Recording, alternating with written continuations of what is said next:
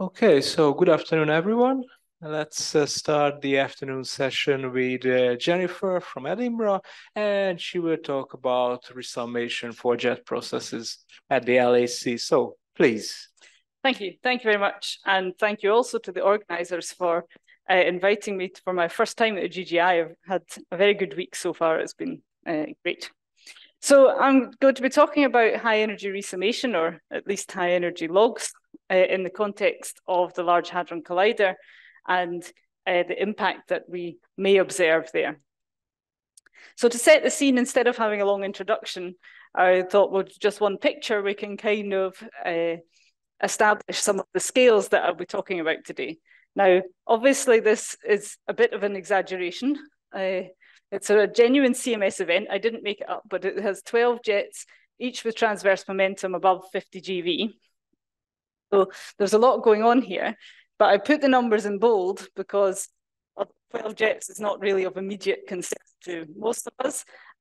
When I talk about multiple jets, I do mean potentially large numbers of jets. So not just adding one jet, but 5. We're seeing in distributions 5 jets are significant.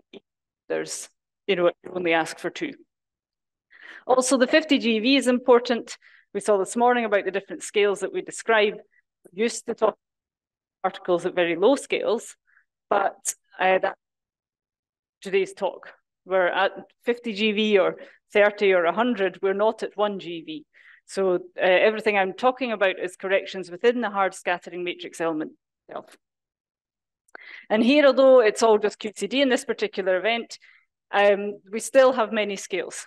It's a many scale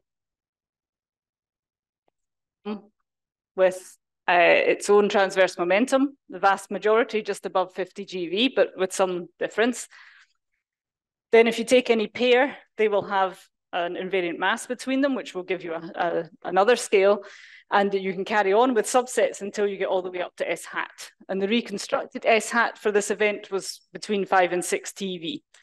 So that's giving you a big range of scales already, just within the hard scattering matrix element. And it's these logs that we're concerned with today, that the logs in the invariant mass divided by these transverse scales can become large and therefore damage the convergence of our perturbativity. So to be slightly more precise about which logs I'm talking about, not entirely, but slightly more than in other ways of presenting this, I've defined this PS2 to mean the integral over 2 final jets. So the whole expression for the inclusive cross-section, you would do that integral as well. What I'm defining within this M2 jet plus is everything except the integral over the last 2 particles. So if you don't integrate over the outer 2 particles, this is what you will find. And if you do that integral, at leading order, you have your leading order matrix elements. You can do the tree level calculation. So they have different behavior with S, and you can order that in this way here. And next to leading order, then your one loop diagrams, your box, for example, will give you a log in S over T. But also the integral over the 3rd jet will also generate over S over T. So these rise both in virtuals and within the reals. And occur, and the pattern continues all the way up in alpha S. So vertically, we'll be counting in logs. Every prediction I show you will be accurate to at least leading order plus leading log, which are the red bits. But the dots here are significant because we have been adding or increasing our accuracy in both directions, and I'll talk about that a bit. In some contexts, when people talk about high energy resummation, they're also talking about small x corrections, logs in 1 over x. Here I'm not. In fact, for the experimental studies we're looking at, our x values are not small. They're typically not small, so these are quite small corrections. And all that I'm talking about are the logs in S over T. Good. Now, this is not the first time this week we've encountered the high energy. A nice introduction to that on Tuesday. where there are a number of the properties that he explained there, which will be important for what we're doing today. So the statement of the limit is that for outgoing particles, any pairwise invariant mass is becoming large, while all the transverse scales are remaining about the same order. So the largeness of the invariant mass comes from a separation in rigidity in transverse momentum. And the first important property that happens in that limit is these local pieces are in the process. So I've deliberately tried to make this look as unlike a diagram as I can, but the point is that you have end pieces, and then you have vertical ladder pieces, and you have extra vertices for extra particles, and they don't depend on each other, provided you order rapidity and have this strong rapidity ordering. So multiplicity is not a problem anymore. Tons instead of 7, then it's one extra multiplication. That's all it is. So it becomes very easy to go to arbitrary half of quarks and gluons. Routinely, we do that to about 20 or so. But for us, the exact number of gluons is a parameter in our flow integration. Also, what isn't written on the slide, but the fact that these pieces are independent allow us to add color pieces as well. So this is for pure QCD shown here, but we can also have, for example, if these are quarks, we can have an extra W boson effect. The accuracy continues and we can still make our prediction. The second property of the high energy limit that we use is that we can predict already what momentum configurations and what flavor channels will have a leading logarithmic correction and which will not.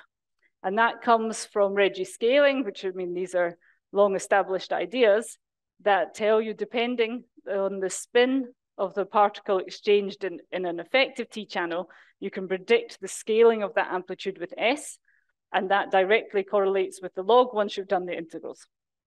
So we can count and organize using this principle, and later in the talk, I'll give an example of where we go beyond. So we're using the high energy limit to allow us to capture all these logs. We're not quite using the high energy limit in that we're not being as extreme as we can be. If you come in the strict limit, you can throw away a lot of components and a lot of pieces if you're operating at leading log accuracy. And you can get compact expressions which iterate very nicely. However, although we're very pleased with the increase in center of mass energy at the LHC, it is clearly not infinite. And so within the high energy jets framework, we've always tried to tread this line where we're using the high energy limit to give us the accuracy and give us predictions we couldn't otherwise get, but where we cover and keep as much of the underlying matrix elements as we can. It's all valid within the quoted logarithmic accuracy. We're not changing that. One key feature is that we have always tried to keep our poles in the right place. And actually in LHC energies, the difference between a T hat and a minus Q perp squared can be an order of magnitude or more. It can be really very large. So keeping those poles, and also when we have extra particles, keeping some of the iconal poles help us to keep more of the underlying physics without affecting the logarithmic accuracy. Having worried about the logarithmic accuracy, of course, we want to restore fixed order accuracy. I'll come to talking about what we do for next to leading order later on. But in practice within high 2, the way we do this is we start from fixed order leading order samples. So it can be any event generator, provided that there's a Lesush event file. And we take them at all available multiplicities. And so there's an example here of a 3-jet event where this would be the input, and then we add the high resummation on top. It includes the virtual corrections, but also includes extra gluons, which can be within the jets or outside the jet but unresolved, with the constraint that we keep the rapidities of the jets fixed and the number fixed. So this would be rejected if that formed its own jet, but it's part of the 3-jet correction if not. And the new event weight is written here. I've deliberately written this in an agnostic way. In the original descriptions, it was very much the high matrix element reweighted by this ratio. Now that the order has been reversed, it's reweighted with that. It can be either, it's just philosophical how you think about what we did. If you expand it, you can check that order accuracy and your leading log accuracy. And within this description here again, it's only the matrix we change. We make approximation to the phase space. We use standard collinear factor, standard PDFs, whatever's in the LHC PDF, for example. So here's the advert public code. It is fully public. As of earlier this year, with the high 2.2 release, we have really thorough documentation now. There are a lot of examples, lots of benchmarks you can play with and apply yourself. And I mentioned that we can do this to processes with color neutral particles. The full list of the available processes is along here. And discuss some of the more recent ones today. I'll show you some of them. So I wanted to, I was trying to decide what the first set of plots I should show were. And I've chosen these ones because they're some of the most recent that we've actually will appear in a forthcoming Atlas study.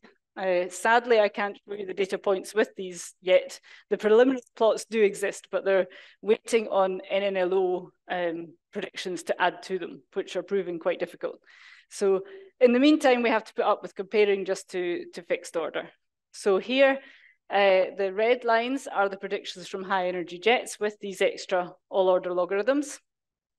Then it's just the ratio level processes, the 3-jet and the 2-jet processes. And the yellow dashed lines are NLO predictions. And the y-axis here are a ratio of the inclusive 3-jet to the inclusive 2-jet ratios. So this plot on the left is as a function of the rapidity separation between the hardest 2 jets. And on the right, it's the rapidity separation. Oh, sorry, I've missed a delta y there. That should say delta YFB. The rapidity separation of forward and the most backward jet. So you can see the QCD is behaving very differently with a small difference in how you define your jets. Here it's fairly flat and with relatively small deviations between even the leading order and the NLO line. It's much more dramatic here. The first thing that you see is once you've got a YFB of 4, so that would be jets plus or minus 2. These are not particularly extreme jets. Then the 3-jet leading order. So that's an example of the perturbative instability that I was talking about at the beginning. You see these are not smaller corrections. The high and the NLO lines in this case are limited to remain inside 1, because for us the inclusive 3-jet is strictly a subset of the inclusive 2-jet. And you can see they start off with a similar slope and fairly good agreement, and then the NLO flattens out while the high energy jets goes out and actually reaches upwards in that case. So by the time we're at the larger values, everything has at least just to try and show some different variables, really 30 odd in the study. So here we've got one as a function of HT2, but now on the y-axis, we're showing an average number of jets. It's similar in spirit to the inclusive 3-jet over 2-jet, but it's a bit more sensitive to the makeup of that extra radiation. So as a function of HT2 or momentum in general, we saw not very big differences. Again, this is the rapidity separation between most forward and backward. Flattens out. It cannot go above 3 because it consists only of 2 and 3-jet events. Whereas including the all orders within our prescription gives you much larger values. So that's an interesting study that hopefully will be out soon. But one of the motivations for the whole high energy jets project in the first place was when considering vector boson fusion and Higgs plus 2 jets, because that's an example exactly where the experiments impose a large rapidity separation. They impose a large invariant mass, because that suppresses the QCD component with respect to the weak component. And they want to study the electroweak couplings to the Higgs, obviously. It's also theoretically where we have the most difficulties, because the leading order, full leading order, is already one massive loop because of the top quark loop that couples the gluons to the Higgs. And so even at leading order, we don't have the results with full finite mass and loop corrections for 4G above. We have to take approximations in some way. However, here the high energy limit really comes into play, because there's these very nice papers by Vittorio and collaborators now 20 years ago, show have a Higgs boson. For us, we still have these independent pieces. We add jets, but they don't go loop. They don't add a leg to your massive loop. That means then that however many jets we have in our final state, triangles and boxes, and the triangles and the boxes we know, we can actually use the high energy limit here to give us access to these large jet multiplicity so in the plots I'll show, we took the best we could get from Sherpa and open loops, which was performed to the highest available accuracy at the time. So I picked the M12 plot here because that's exactly the variable the experiments will cut on. To explain the different lines, this blue line was the best we felt we could construct from the fixed order. So it's leading order with full finite quark mass and loop effects at 2 jets, weighted with the effect of the NLOK factor in the infinite top mass limit. Then the red line is the high energy jets all order result also in the infinite top mass limit, and the blue line contains our finite top mass and finite bottom quark mass results as well. Because we operate at the amplitude level, we can just add the 2 and then square the sum and get the interference. Although here, actually, we saw negligible effects from the bottom quark mass at all. So what we found in doing this is resummation on its own reduces the cross-section at large invariant mass, like but even the difference, even within the high energy jets line, out here where you're doing the experimental analysis, the finite mass effects actually reduce the cross-section in this right half by a further 11%. And the net effect is, if you want efficiency of VBF cuts, the fixed order estimate tells you 9% of the QCD is left, but the all order correction gave us 4% was left, and which had been seen in previous studies, that these all order corrections predict a much greater suppression in this region of interest. I won't today just for time, but we saw very similar results for vector boson scattering. Again, cuts are applied to select the region of large invariant mass, and we see large difference distributions appearing there. Now, whenever we did our predictions, we always had to start at 2 jets and above. And this is because of this structure where you have the endpoints in the skeleton. So we always had 2 hard jets and then added our corrections to that. But we noticed in the process, of the previous Higgs jet studies, that actually, if you treat your Higgs boson and look at the scaling, as you do for the colored quarks and gluons, then the registering applies in exactly the same way. So these are 2 examples that if you calculate using the original formula, you can check that the infinite do correlated behavior. And when you track through in the integrals, it tells you that you can capture the logs a very similar way. With 1 less jet, because what we can swap a jet out and put a Higgs boson in.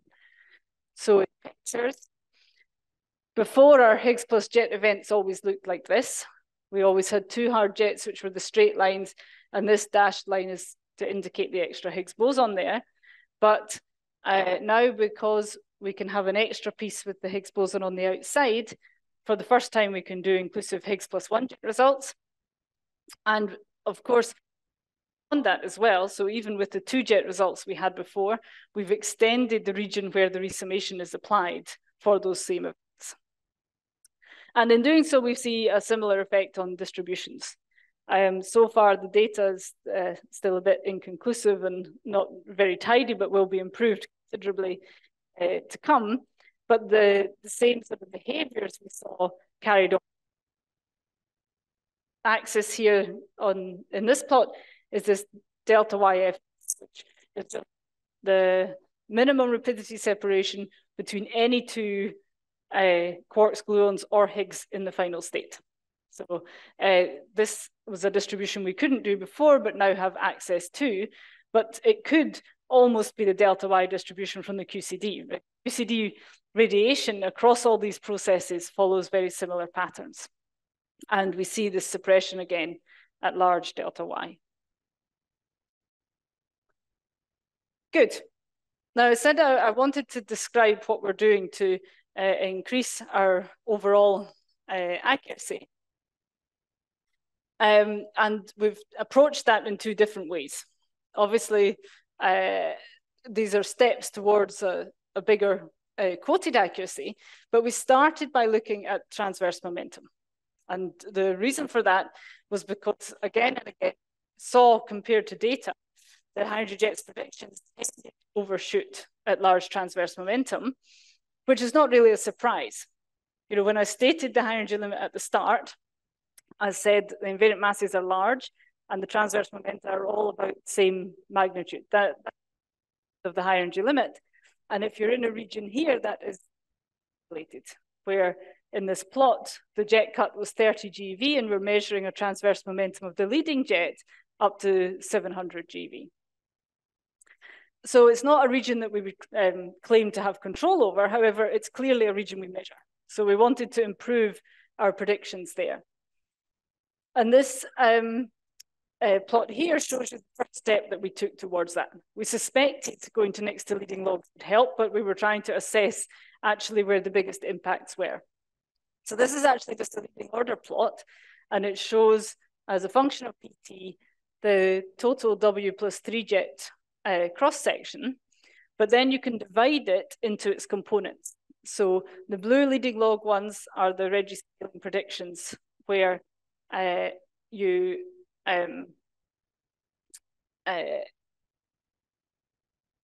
which would give you a leading log contribution, so the highest power in the invariance. The green ones are next to leading log, and the red ones are the other. So if you plot this as a function of rapidity separation or invariant mass, you will find the blue ones massively dominate out at large values, and that's the statement of the limit. But here, at large invariant mass, there's very little dependence, and at these values, actually the leading log and the leading log are about 40% each. So in the original high implementation, in these regions, our resummation is controlling 40% of the cross-section, and the rest was just being added in a very brute force way from the leading order samples. But if we include the next to leading log configurations, then we can control 80% of the cross-section instead.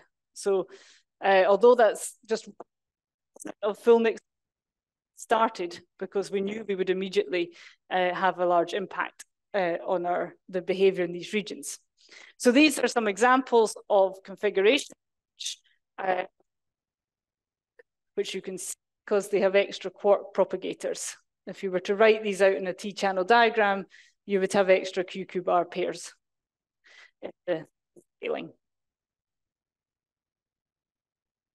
The next attempt to improve our prediction at large transverse momentum was in the fixed order direction rather than the logarithmic accuracy direction. So for a long time, we always scaled our inclusive cross sections to NLO, but and we're not yet in a position to do it. The mapping of the phase space between our all order phase space and NLO is incredibly complex and not clear how to do consistently. But we can do one better than just a K factor by doing bin by bin mapping. And so we do this the high prediction truncated to NLO for every distribution we want to study. And then every bin, in the histogram, we give a new weight where we take the original weight that comes out of high 2, And then we multiply by the NLO K factor derived from distributions like this, applied to the 2 and 3 jet components, because, well, and the resummation part of the cross section. Because when we're adding 4 jet, 5 jet events and above, then really has nothing like that. So it doesn't make sense to apply the scaling there. And if you again expand each of these components in alpha S and in log, you can check explicitly that every bin will give you next to leading order accuracy and leading log accuracy is not spoiled in the process. So here's the result of both of those things, adding the next to leading log configurations and adding the NLO matching. The blue line is the prediction from the first implementation of high. The red line is a pure NLO prediction, and the data were the original Atlas data points. And when you perform the matching procedure I described, then your line in the middle gives very close agreement to the data, actually improving on both. So it's reassuring to see that it goes in between, but also we were very pleased to see what a good job it did of describing the transverse momentum distributions. This is of a jet, and this is of a W boson in this case. You'll notice that the scale variation band has been massively reduced. The high 1 predictions always had very large bands.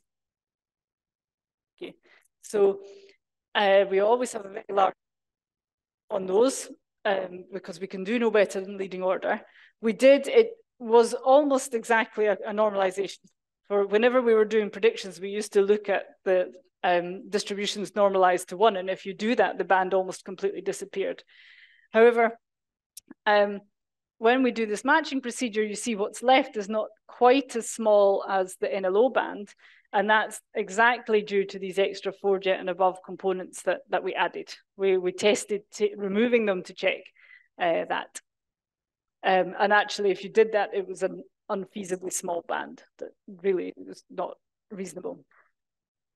And we also saw that we had to include the events with 4 jets and above to get the good, the central values. My last point here was just to emphasize that actually when we're talking about large PTs, of course, that's traditionally dealt with Parton showers. And this is something we've been looking at for many years, back to original high plus Ariadne descriptions a long time ago. But there are newer versions with Pythia. I invite you to check these more recent papers to see that. So I'll finish there, giving you a flavor of predictions to capture within high energy jets and the framework that we've developed to allow us to actually assess them within the LHC.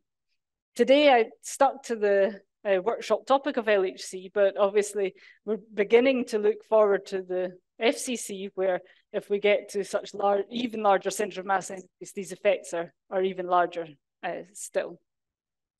And I will stop there and encourage you to have a look at the public code.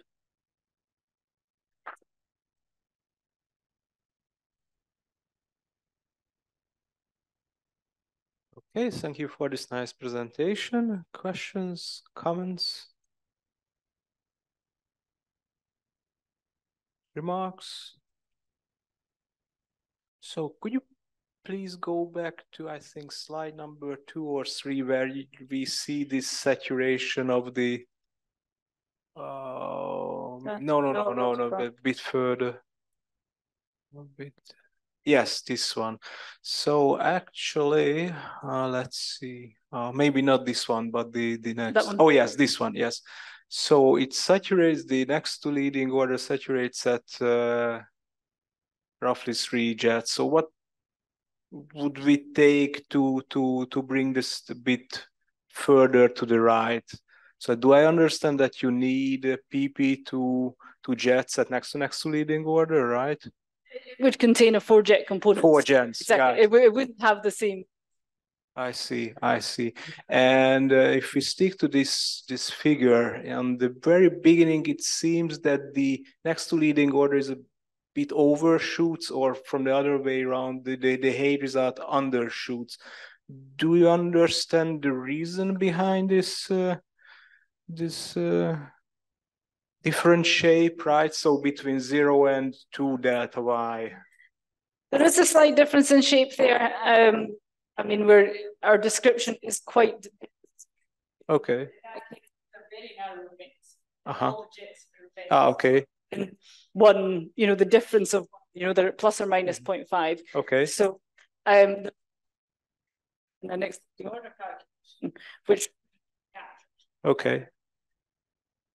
I see. I see. Okay.